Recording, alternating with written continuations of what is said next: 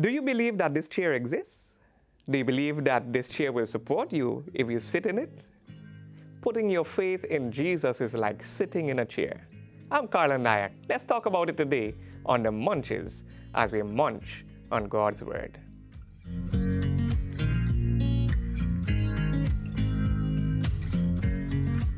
You can believe that a chair exists, and you can believe that the chair is capable of supporting a person's weight, but until you actually sit down in the chair, you have not actually put your faith in the chair. Putting your faith in Jesus is like sitting down in a chair. You demonstrate that you believe the chair can hold you when you actually sit down in it.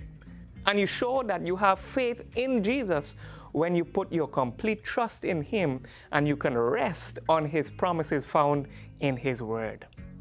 You can put your faith in people, money, jobs, and material things, but they may fail and disappoint you. I want to encourage you to put your faith in Jesus, who never fails, who will never leave or abandon you. Put your faith in Jesus, who says, cast all of your cares, your anxiety, your stress, your problems on Him because He cares for you. Put your faith in Jesus, who cares about your past, your present, and your future, who has amazing plans for your life.